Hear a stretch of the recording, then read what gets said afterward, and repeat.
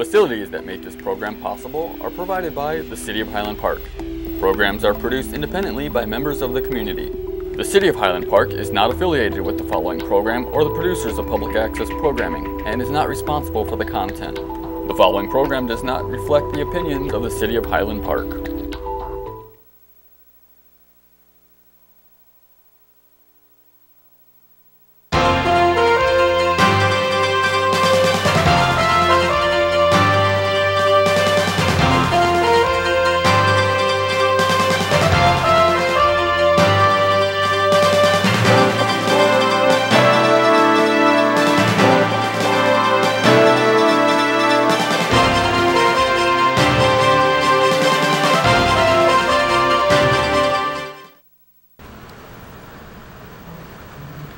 Hello, and welcome to Cahnmann's Current Events Roundtable. Today we have an extraordinary guest who I'm very proud to bring on our show today, and his name is Joe Kopsick, who is the author of Libertarian Conspiracy Theories. And the title of our show is What is Libertarianism? And Joe, thank you for coming. I welcome you to our show today. Thanks for having me. And I'm glad to really talk about, you have two books here. You have the Libertarian Conspiracy Theories, and you also have Soft Communism for 90s Kids. And we're going to be doing that Soft Communism for 90s Kids on our next show with you. But today we're going to really focus on libertarianism and what it really is about. Because many of us, we hear the word, oh, he's a libertarian, or they're a libertarian. And I'll talk to many people and I'll say, what do you think a libertarian is? And they say, well, somebody that doesn't want government interference. And I said, what is that also about? And nobody knows. And I think that's why I brought you on the show today, because we have no idea, really, because, and I think we talked about it at lunch today, you know, at the Bluegrass, because I was talking about to the owner, and I said, what do you think is a libertarian? And she also wasn't sure, you know. So if she's not sure, I'm not sure, and you're on my show, and people around, we need to have more libertarians to tell us what really is going on. And I know they've been trying to become governors, they've been trying to become president even, but how can we elect any libertarian if we really don't understand who they are, or what they are, what libertarianism is all about? And that's why I brought you into the show. So What is a libertarian, Joe? Well, it's someone who wants small government, limited government, free market economics, personal and social freedom, freedom of economic opportunity. We want the government out of your pocketbook and out of your bedroom. A lot of people say libertarians are socially liberal and fiscally conservative. I would say a better descriptor is socially tolerant and fiscally responsible. So how does that differ than a Republican or a Democrat? I mean, Republicans also, they want more limited government, where I think Democrats want more government. I can understand that. So how does that differ, being a libertarian and a, let's say, a Republican? What would be the difference? Well, first off, libertarian is not just something a Republican can be, it's also something a Democrat or a socialist can be. So we want to make sure that Republicans don't, subsidize domestic trade and don't interfere with the economy to protect big businesses or really any kind of business. We want a totally free market economy, totally free of subsidies, where every service the government provides is viewed as a free market, subject to market forces. Because we want to have a voluntary taxation that we can be convinced of, not extorted from us. And we want to have totally voluntary participation in all government programs, and wherever possible have user fees and fee-for-service models. So, that's a mouthful. I have to figure out, what exactly did you say just now? Now, the Republicans don't want to have as much government either, but you think they still want more government than the Libertarians. Is that what you're saying? I think, yeah, once they get a hold of those national offices, I think the special interests all too often kind of buy them out, and instead of abolishing these unconstitutional departments, they just kind of let them continue to exist and, unfortunately, the secretaries, cabinet members try to make some money off it. So I'm a bit disappointed, and Trump kind of saw it coming. So I supported Gary Johnson. Okay, yeah, but the thing is how, everybody comes into government. I mean, everybody has I'm going to do this, and when I come into I'm the president, or I'm the governor, or I'm a senator. This is what I'm going to be doing. And when they come in, it's not as easy said. It's easier said than done. How could a libertarian all of a sudden abolish a lot of the government programs? I mean, how can they do that? They could say they want to do it, but how can it be done? When they come into office, how does that work? And I also want to say, Democrats kind of want people to believe that libertarians want to leave poor people out to dry, that we want to gut the social welfare state. I would say, if we abolish corporate privilege, maybe a social safety net would not even be as necessary, because then we wouldn't be, taxing poor people at all. So they'd be able to, have better economic opportunity and create jobs and work to keep their own money and buy government services themselves in the way that they see fit. But yeah, we have to guard against the excesses of cronyism and big business of Republicans, and guard against the impulse to have a big central government, the Democrats. And we have to get each party to return to an embrace of civil liberties and the Bill of Rights. Okay, but if we don't have any taxes, how do things get paid for? Like how do infrastructure, like roads and bridges and everything that's kind of breaking down right now? I mean, we're in the city, in Illinois and Chicago. There's a lot of things that need to be done, and for some reason, and we're probably one of the highest property taxes in the nation, Illinois, Chicago especially, and Lake County, and yet we don't get any infrastructure. What do they do with this money? And if we put, say, our states, according to libertarianism, the states would take over. How would Illinois take over if they can't even manage their own state right now?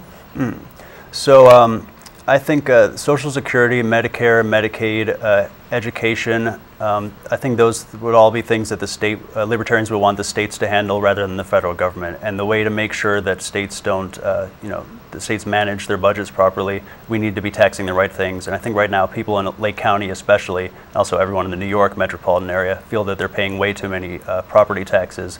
And I think the solution is something that economist Henry George proposed, the late 19th century New York economist, came up with something called land value taxation. He advocated taxing not the property value, but the land value. So don't tax the improvements upon property because that's productive activity. The same reason you don't tax income, because it takes away all the incentive to produce and earn money when you're taxing it away. I think we talked about something that recently that was kind of interesting, that when we were talking about it at lunch, we talked about, I just got an underground water system so my lawn can be taken care of. I paid $3,000 and to water my lawn. And so it comes up, I don't have to stand there with a hose. And I understood afterwards, after I put it in, I was supposed to get a permit. Now a permit, I would have to pay for a permit to water my own lawn, and part of my lawn belongs to the city. It isn't my lawn, it's the lawn by the curb. It's after, people have their lawn, then there's a sidewalk, then the lawn by the street is the lawn that is owned by the city. Now I'm supposed to get a permit, pay for a permit, to water their lawn, and I don't really have to water their lawn, but everybody does water the lawn of the curb lawn, whatever that is called. There's a name for that, the lawn by the curb, I call it. And yet they want a property. They wanted me to get a permit and pay for a permit. I did not know that, and I went and put it underneath, and I heard that I was supposed to get a permit to water their lawn. Besides my own. What do you think? Is that something that the libertarians, what would they say about that? Yeah, I think libertarians and Georgists alike could not get behind what the city's doing on that. The owner of the property should be paying the taxes, and in this case, the owner of that small parcel of property is the city government. And this all ties into the idea that rent is theft, but I think I should probably talk about libertarians say taxation is theft. What we really mean by that is that taxation is extortion, or that taxation without representation is theft. I think taxes would be much lower if we just knew what to tax, and we're taxing destructive rather than productive activity. And I think if the federal government didn't, normalize the idea that we should have primarily sales taxes, income taxes, and property taxes funding everything we do, we would have more reliance on voluntary contributions, user fees, taxes on things that lead to the blight of land, misuse of land, exclusion of people from land without compensating the community.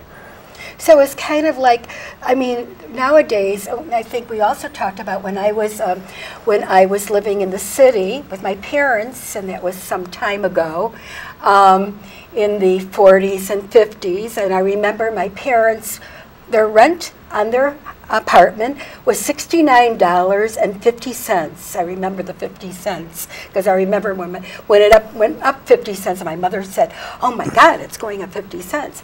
And now, and they said, oh, people will say, well, that was when salaries were low and people, that's the type of rent that they charge, but salaries weren't that low. I mean, people earn maybe 20, 30, some people $40,000 a year, and a lot of people, I know our kids, that's what they earn.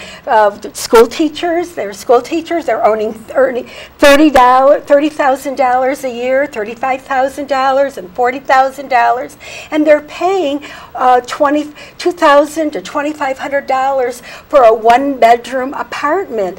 Now, tell me, how could it go up from $69.50 for almost the same salary to $2,500 a month rent?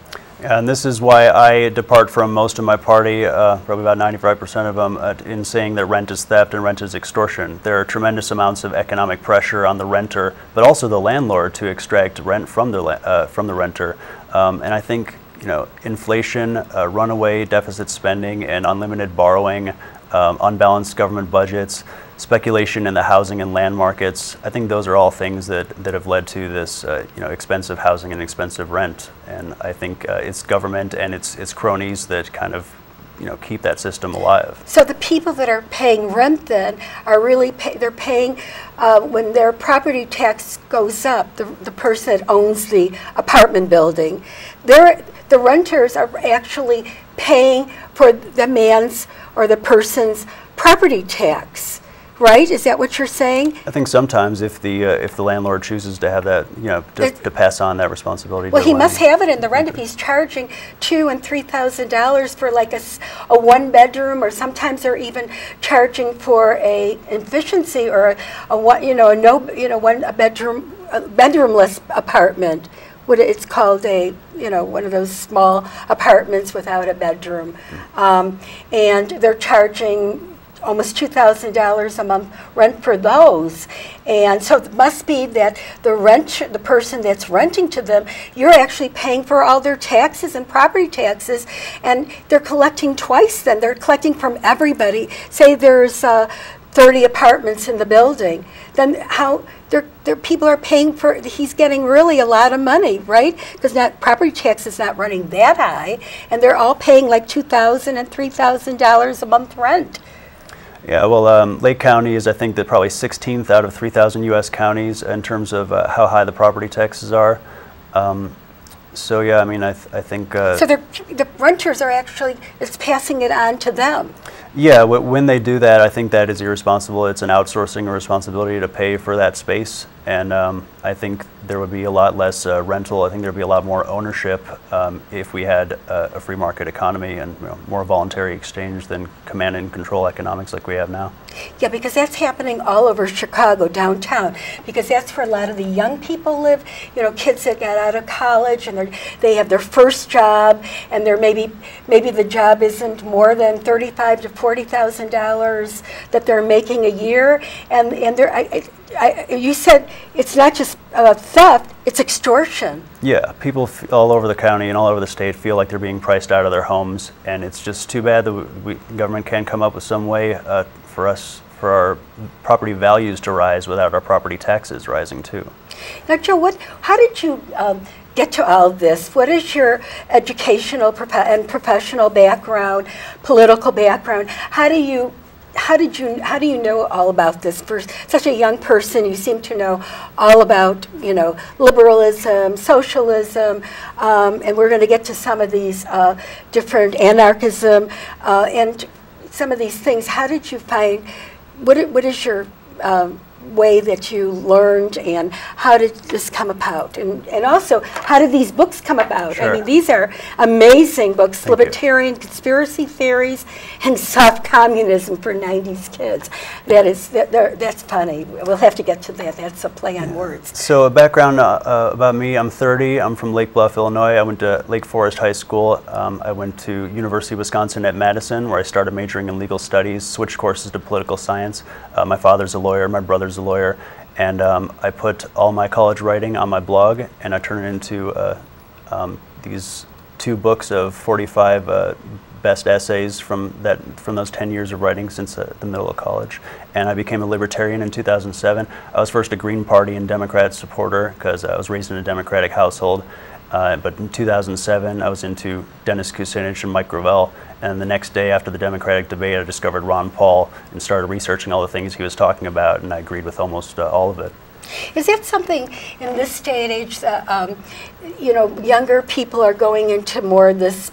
I mean, there's so much anger out there right now with the Democrats, with the Republicans, and that was one of the reasons why President Trump actually got elected, because people were so sick of the Democratic Party, they were sick of the Republican Party, and I would consider him more of a populist than either one of the parties. He seems to have a little of each of it in him, but is that where more of the younger people your age is kind of going to liberalism, more as libertarians? Is that what you think more so our age group, your parents' age group, your grandparents' age group, they were always either Democrats or Republicans. And now there's more power, like in Europe and in Israel and all around the different parts of the country, there's always more than 2 parties. Yeah, and that's something I admire about Israel's single house parliament. It's a 120-seat Knesset. And they let any party that receives more than 1% get at least 1 seat in the national legislature. I think they have better participatory democracy than we do.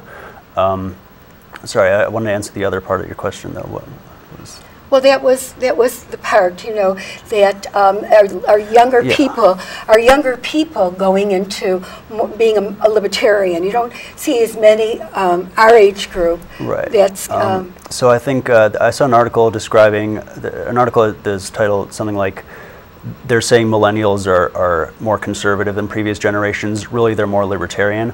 I think most people in my generation, the millennials, and I was born in 1987, I think most of us are really skeptical about both big government and big businesses. So I think the increase in the membership of the Green Party and Libertarian Party and even Socialists too, I think that kind of mirrors that that healthy skepticism, to beware of government and crony corporate collusion. Why are they so worried about big government? Why is that so scary? Well, a libertarian will probably tell you, and I'll tell you, about 200 million people in the 20th century died at the hands of governments or armies, or because of government mismanagement of distribution of resources. And 55 million of those, according to a professor at the University of Hawaii's calculations, 55 million of those were in countries that had legally disarmed their populations. So we want to protect gun rights, gun freedoms. Not that I'm necessarily a gun enthusiast or a gun nut or even a gun owner or user. But yeah, we want to guard against the excesses of central government, make sure they can't exercise some kind of draft or, track people, have registries of people or have certain political persuasions or religion. Huh.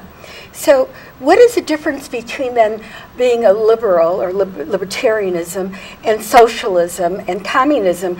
It sounds a little bit like Karl Marx's theory, somewhat.